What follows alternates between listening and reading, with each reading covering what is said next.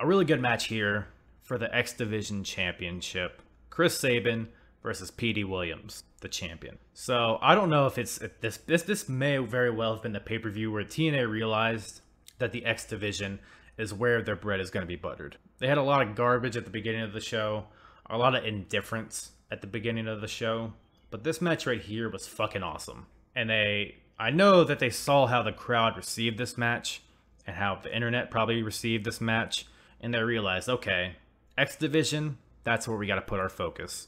And I know in 2005, that is really where it starts to hit, and that's really where TNA gets their own identity, is with the X Division.